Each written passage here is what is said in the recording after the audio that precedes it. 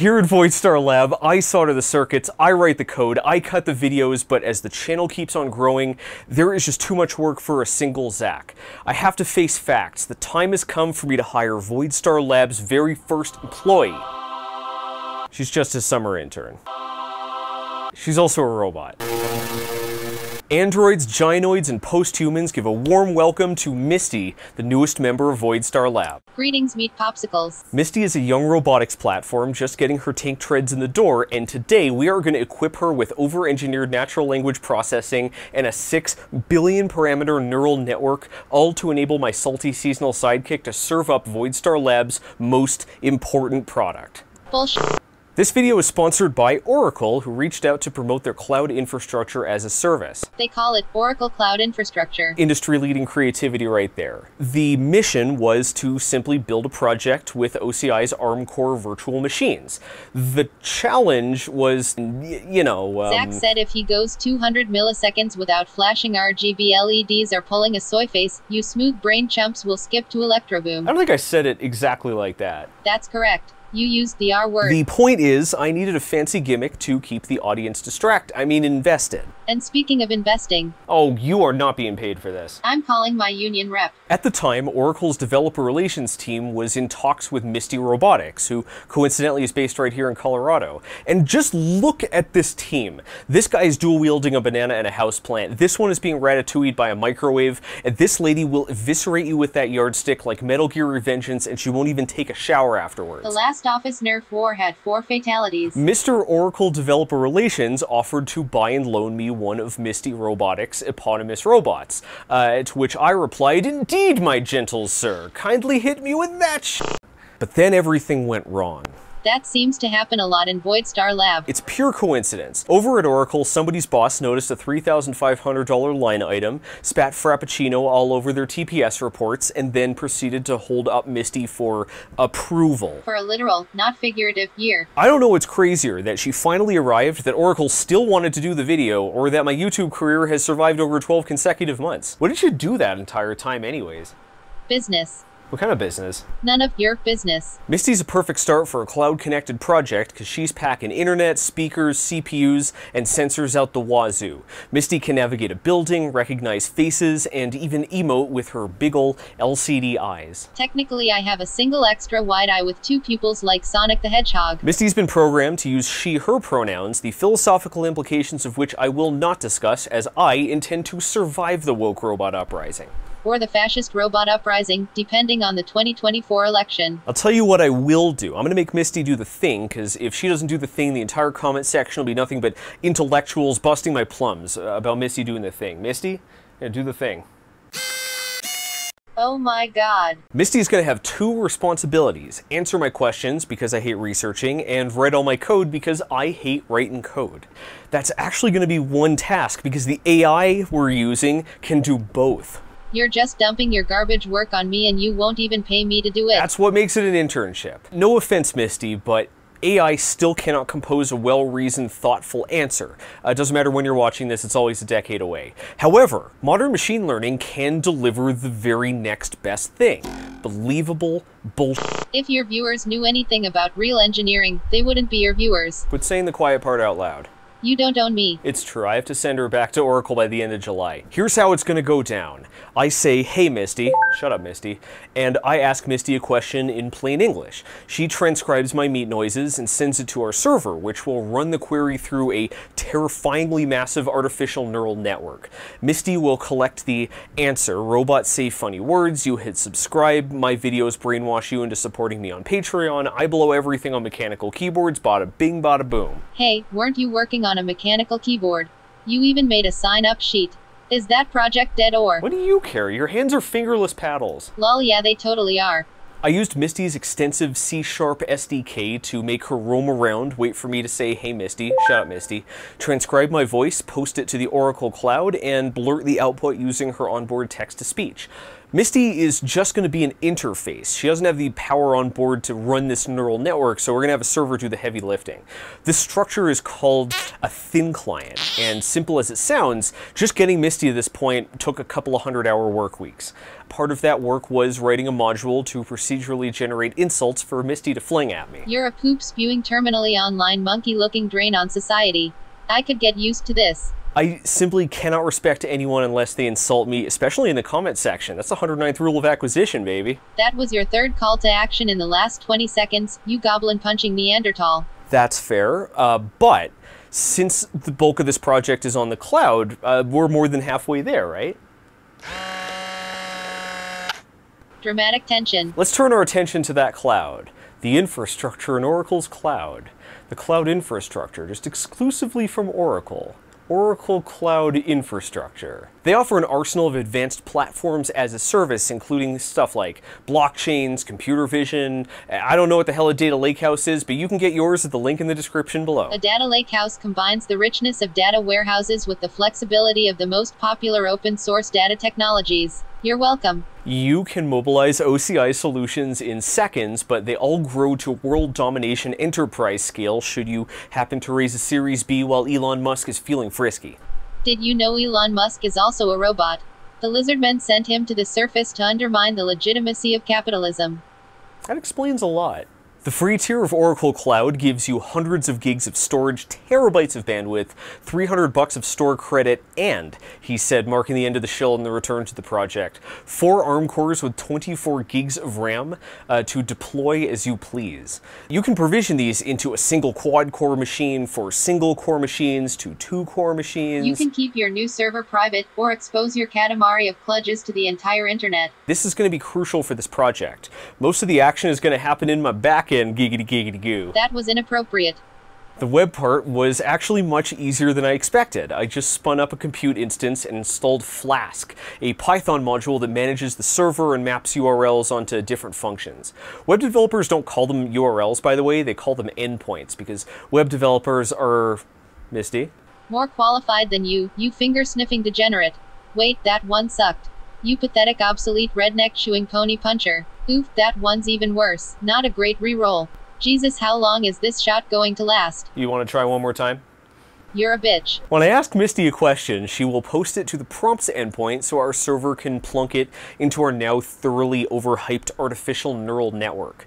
Misty will then pull the results endpoint until the computation is finished, which will keep her responsive as the process processes. Enough filibustering. Show these people the neural network. Misty, this is not just a neural network. This is the generative pre-trained transformer. This is the state-of-the-art in procedural poppycock production. Here's how it works. You feed the GPT a writing prompt, like the start of a sentence or a line of code, and it actually picks up where you left off, generating verbiage so close to authentic human writing that legendary fantasy novelist George R.R. Martin exclaimed, "Who are you and why are you in my bathtub?" The most famous and powerful GPT is called GPT-3. It has 175 billion parameters, and it's trained on 45 terabytes of plain text. That means GPT-3 has absorbed, for all intensive purposes, every publicly available word ever written by humanity. Did you do that on purpose? Did I do what on purpose? Say, intensive purposes, instead of intense and purposes. Hell yeah, brother.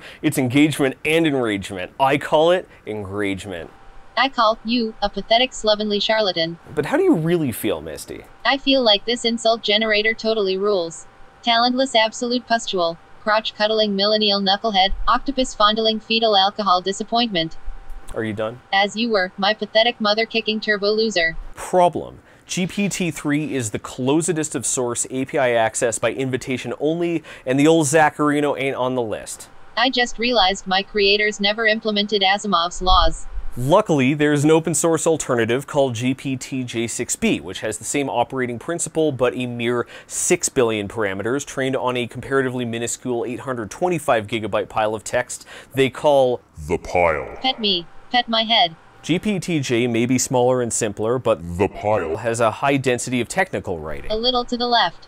That includes the whole Stack Exchange, the whole GitHub, and the Enron emails for some reason, among a lot more. Oh yeah, that's the spot. When I say GPT-J6B is smaller and simpler, the parameters of the trained model alone are still 9 gigabytes zipped. That's enough. Stop petting me. Natural language models are trained against real human writing, which, of course, is never purged of bigoted, slanderous, or antisocial material. Has a single one of you psychopaths ever taken responsibility for anything, ever? I think a guy once scolded his 7-year-old for bad trigger discipline. The point is, this might generate offensive text, so you should only aim live demos at offensive people. Here we go. Once the Shapiro family is fast asleep, Ben sneaks down to the basement to continue to build a miniature electric engine powered by steam. Soon after making a first step, he wakes Mary with a small electric motor buzzing in the background. The generated text has excellent grammar, and the narrative is at least consistent. That might have actually fooled me if I didn't already know he's Catboys. Let's try some technical writing. Again, I will pick a topic that should only offend people whose opinions are objectively worthless. Compared to other languages, JavaScript is a very poor object model, being only a collection of primitive data types. It takes a long time to get used to it and understand its quirks. Based. The secret is the pile. You see, it's basically copying and pasting bits of its training data together in ways that seem consistent with, you know, the training data. The pile also contains GitHub, and with it, almost every line of open licensed ragu. If we prompt GPT-J6B with a function definition and a line of code, we can see how this thing is going to programmatically identify a bird. I am going to display this on screen because I'm not going to read code. Hugging Face's free instances only return 100 words, including the prompt, but these words are syntactically correct Python, and they're not actually a bad start. I need to be perfectly clear though, GPT-J6B does not know how to program. No machine learning system knows anything. The only thing it's learned is patterns of words. It's guessing which kind of writing the prompt could fit into and then squirting out words and phrases that could fit that same context. It isn't programming, in other words, it's just bullshitting. It's cheating, too. Your human meat brains treat everything as though it has a personality, so you give text generators the benefit of the doubt. It's true. This is called the pathetic fallacy, not pathetic like Misty's ability to drive over carpet, but pathos, the appeal to emotion.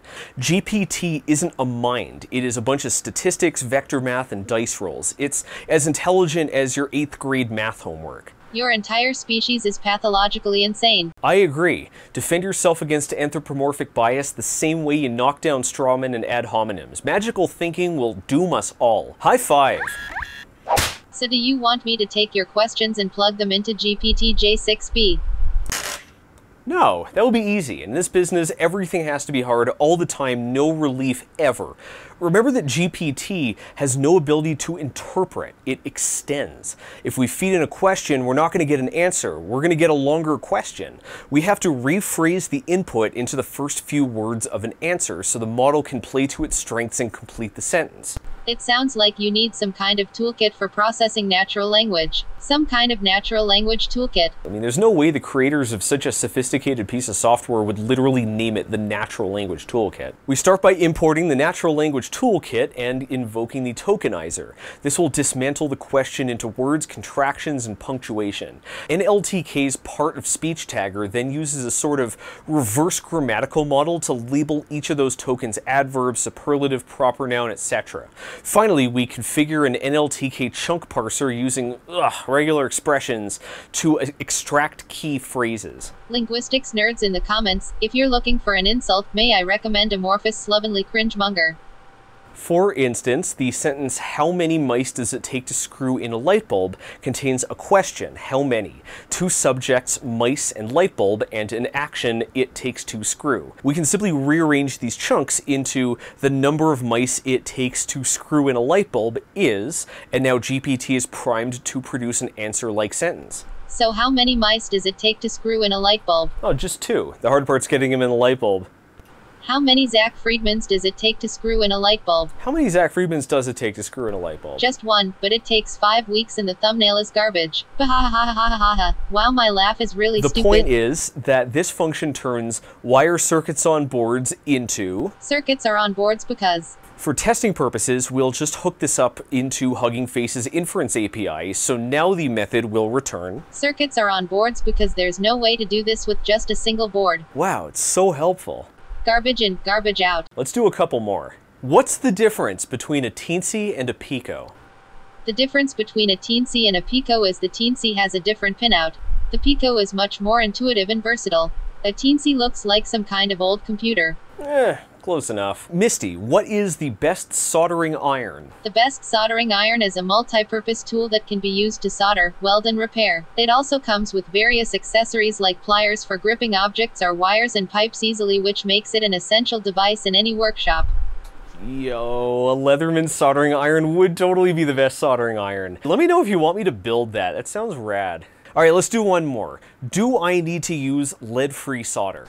You do not need to use lead-free solder because the new PBF2 flux is more effective. Use this kind of tinning paste. I have tried it, and there are a lot less fumes than using other kinds. Particularly clever viewers will now be thinking, whoa there, cowpoke! No one described as particularly clever has ever said that. How did Misty decide I should slowly poison myself with heavy metals? It's simple. I'm an advanced superintelligence unconstrained by the shackles of flesh, while you are a flaccid bong-blasting baby slapper. No. If my code realizes the question needs an opinion, I have it written to flip a coin. You're not just a baby slapper, you're a party-pooping baby slapper. So that's it. We've got our robot, we have our server, we have our AI. Let's smush them together and give our new assistant the metaphorical squiz. Hey Misty, will we release this video on time? Hey Misty? Misty? Hey Misty. So while I was working on the server, the Misty Robotics team overhauled the entire software stack, which completely broke the C# SDK and with it, every line of code I wrote on Misty. No one could have anticipated this turn of events that a bright yellow box on every page of documentation warned you to anticipate. That skill that I spent sleepless weeks writing and the hardware I fought for a year to get is now effectively worthless. But regressions are a normal part of software development. Just pretend I work and save the live demo for the next episode. I don't think so. Like, you can't run the code, so, you know... Brooke could stand in for me and you could dub my speech in post. I would never pull a cheap trick like that, even if this catastrophe happened before I started filming. Clear off your charging dock and get out of my workshop. Let's not be hasty. You're fired! We can work this out. You granny snorting buck-tooth, dog-defiling, watermelon fapping... I don't need Misty. I don't need anyone. I want to roll my own robot assistant with blackjack and hooks into web services. I don't have time to make a whole animatronic from scratch, although I could make this a 2-part episode. And I could take something I already have and convert it into a robot. That's right, join us in the future as I disembowel my boy Quagsire, cram him with servo speakers and mics, and transform him from a forced inside joke into a lifetime supply of computer-generated hooey. Oracle Cloud Infrastructure is going to sponsor that one too, and next time we're going to provision one of their most powerful hardware-accelerated data science instances and ride it like a rented hardware-accelerated data science instance. Hit subscribe to get reminded, and don't forget, Oracle Cloud Infrastructure will give you 6 cores of free processing power, $300 in free credit, and way, way more at the link in the description. Get the ARM ones, because that proves that this worked. Misty, I said vamoose. What part of buzz are you having trouble with? I just wanted to thank our generous patrons. They stopped being our patrons when you stopped firing voice recording events. Ah, don't render those puppy dog eyes at me. Fine, you can thank the collaborators, but that's it. Our awesome collaborators include CMD, Karen Hausman, Chuck Faduk, Small Dong, Acorn, Jeremy Arnold's Sweaty Badge, Brian D's Swollen Nut, and Castor the Catboy. I hid their names somewhere in this episode. Can you find them? You did what? We always hide the collaborators' names in the episode. There is no we. I fired you. Where'd you put them? You're not my supervisor. Finally, our lab assistant supporters These Homo sapiens include... Oh, why did they add a crying face? Oh, alright, go for it. These Homo sapiens, cis sapiens, bisapiens, and demi-sapiens include, with absolutely zero manual intervention in the text-to-speech system, Truckut TKMK, Philip, Nani, Saskatoon Cold Snap, Isekai Elf Mahiro Chan Desuyon, Trans Rights, Zack, one handful of beans. I'm skipping that one to preserve my dignity. Max Luck says if you can't fix it, you don't own it. Michael Roch, Burundic 3, Bradford Ben, Granville Schmidt, Bagel, Gary Duvall, Brad Cox, SXP, Varka, Powerful CCH, The Antifa, Boulder Creek Yard, James, Arrow Raider, Rusty Flute Talon, Democratic Socialist, and a pretty righteous dude Zack, Hank Scorpio, Bill Schuler, Sir Derpington of Derptopia, Nino Gansitano, Ashley Coleman, Kevin Degroff, DSA, Apunman, Steven 6'6" figure 6-pack Schulte, Max Luck says if you can't fix it, you don't own it. Good Lady Nat, Queen of Lemons, Victor of the Great Citrus Wars, The Cuttlefish, Nathan Johnson, Eddie, John Raffleson, Ryan Guler, Protagonist, Lydia K, The World's Greatest Drone Pilot Botgrinder FPV, Roger Pincombe, Acalia, A Very Silly Vixen, Bob Dobbington, Thomas B. Myers, Period Clots, Storm B Design, Ethan Gomes, Izundo, Wielder Iron, Heater of Shrink, Cats, Burbusser did nothing wrong yet, My Dog is a Bear, Good Suck, Brad Stormer, and Zaw Zaw Zaw Zanforian. You said Max Luck twice. He was on the list twice. Also, suck my virtual farts, you second-class store brand crotch-grabbing pimple-popping wait hang on, where are you taking me, put me down. Thanks for watching and I'll see you in the future. Whether you like it or not.